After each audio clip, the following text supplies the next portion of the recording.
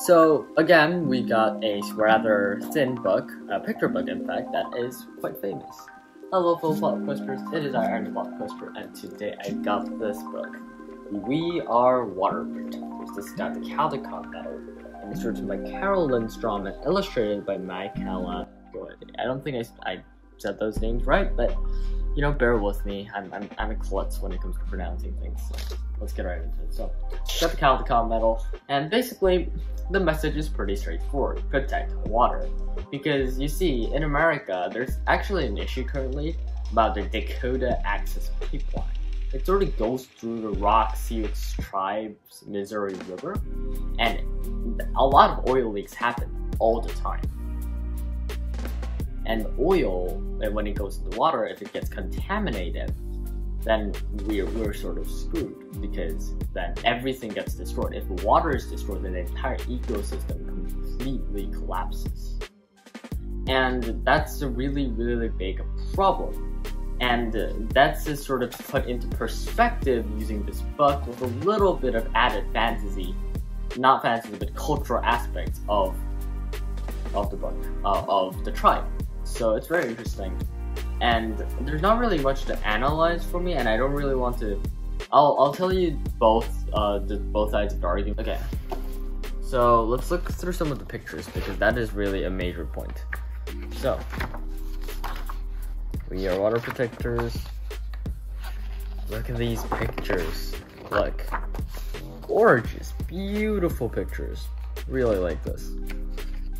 And basically, just the message is that there's actually some sort of prophecy about humans killing themselves by using technological advances, apparently, within the tribe.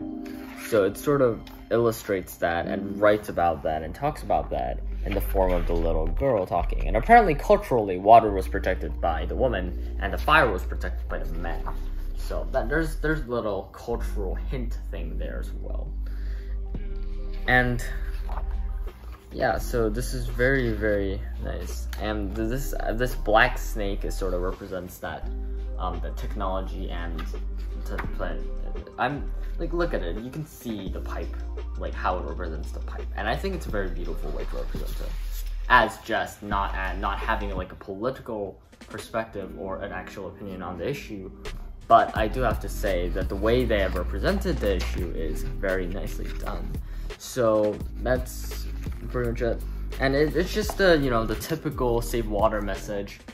It just talks about how we have to, you know, save water, and we can't allow these oil leaks, and we can't allow these oil pipes to go through water supplies and contaminate nature. That should not be allowed. The argument of the side that says that this pipeline should be done is not only is it good and is it profitable, there are people whose jobs are like hooked upon this entire process. So basically what they're saying is that if they're using jobs, and American jobs are being put on contrast, and if this pipeline was canceled, then people might those people who work in those places might be in a financial crisis or something like that. And that's the other side of the argument. The other side of the argument is, if the environment is completely destroyed, then jobs might not matter at all. And also the environment is really, really important, and also it's a cultural thing, and also some ancient burial sites were disturbed, and so there's like a sort of problem there, I guess. But honestly, I'm not going to go too far into the politics and stuff. I have an opinion on this, because it really is a big issue, because that's a lot of jobs. If they're building an entire pipeline through like several states, that is a lot of jobs and a lot of people depending on the job. However, the environment is also equally or more so for some people important, so that is a big issue. And all in all, not thinking about the issue itself, the way that the issue is represented in that perspective through the eyes of a little girl, a little American girl who is a tribe girl, is very well done. As I have stated multiple times, I mean, there really isn't much to say about plot, even though I'm plot quester ironically.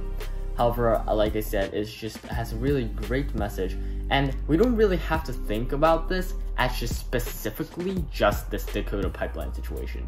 This kind of thing happens everywhere. Water is important everywhere. Water is being contaminated everywhere. So we can think about it as a general big message. We need to save water because water is life.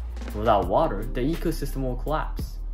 And even if it takes years and decades or centuries, humanity will not be able to survive without water. And that is pretty much it. And I think this is really nicely represented in the book. And even though I'm a writer, not, a painter, I'm terrible at drawing, in fact. I'm told that this stuff that I draw with my hand looks like I drew them with my feet. However, I gotta say, I really respect how they drew this kind of stuff. Like, it's really beautiful and well done, and it's very, very symbolistic, and it comes well together with the issue, and I think it's an excellent way to educate children of a younger age of this kind of issue about water. And I think it's good to be knowledgeable about these kind of things from a young age. And like always, your Plot Coaster and the Plot Coaster, great book. I would definitely recommend young kids to read this and buy this. And if you have like a little sister or a brother, maybe you could buy them this book. Yeah, so I think it's a good idea to read it. And even if you're an adult, like every human being on the planet can appreciate art. Beautiful.